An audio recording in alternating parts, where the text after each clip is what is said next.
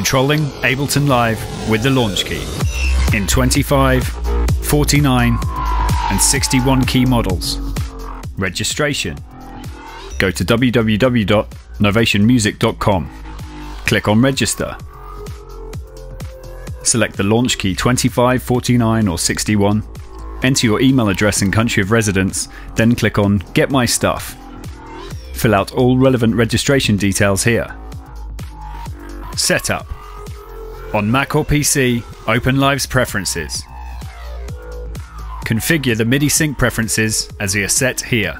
Select Launchkey for control surface and set the input and output fields as Launchkey MIDI in control. Turn the track and remote inputs on. Main mixer. Faders control volumes and the buttons arm your channels. Use the track buttons to bank up or down a channel at a time. Once you bank to the 9th channel, faders and buttons control the next group of 8 channels. Control your session fully with the Launchkey's transport controls.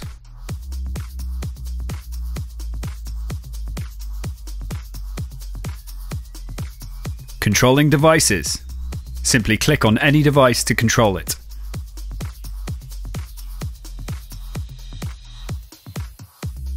Rotaries control devices. The blue hand will appear when you're in control. Session control. Turn on In Control to initiate launch pads. The top row of pads trigger clips individually. The bottom row of pads stop clips individually.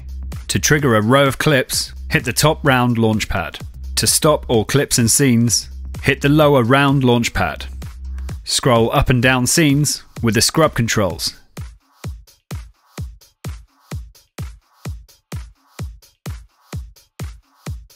For more information, visit the Novation website www.novationmusic.com.